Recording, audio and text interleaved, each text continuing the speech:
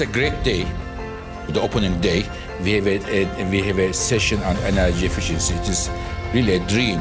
Normally, you would think, as the Americans would say, it's a no-brainer. But we have not seen enough policy attention and energy efficiency. So, as such, today is a very good day.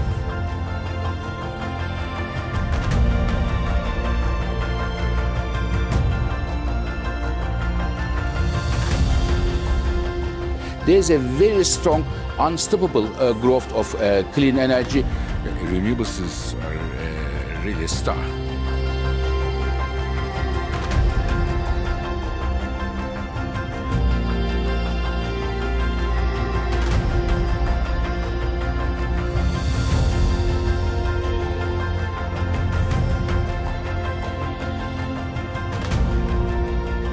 For us, there are 5 conditions to consider COP28 to be successful.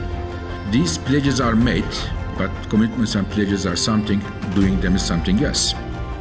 So we at the IEA, as the custodian of those numbers, we will track the progress of countries, what they set at COP28 and what they are doing.